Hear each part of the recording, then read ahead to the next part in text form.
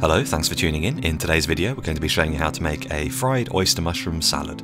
In this recipe we fry oyster and king oyster mushrooms in a light crispy batter and serve them with a spicy and sour ground pork dressing. If you love mushrooms but are bored of the same old recipes, give this salad a try.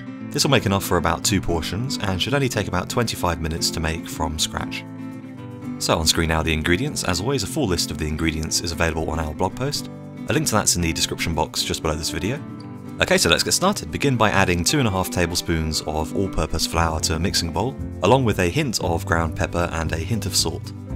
Briefly stir together, then slowly pour in 2.5 tablespoons of cold water whilst stirring. Once the batter is smooth and free of lumps, add 1 egg and mix in with the batter. Next, cut the oyster and king oyster mushrooms into bite-sized pieces and add them to the batter. Mix them thoroughly in the batter so that all of the mushroom pieces are coated. Then deep fry them until golden brown, and then set them aside. Now we need to make the dressing, so add 100 grams of minced pork to a saucepan, and break it down and dry fry it for about 30 seconds, then add in a 1/4 cup of water and continue frying. Once the pork starts to dry out, add the final 1/4 cup of water, and stir and fry until the pork is cooked. Then pour the pork along with all of the juice into a bowl.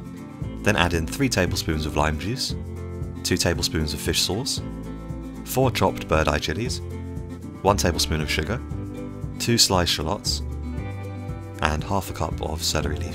Mix the dressing thoroughly, then serve with the fried mushrooms and enjoy. And that's all there is to it. We hope you enjoyed this oyster mushroom salad recipe.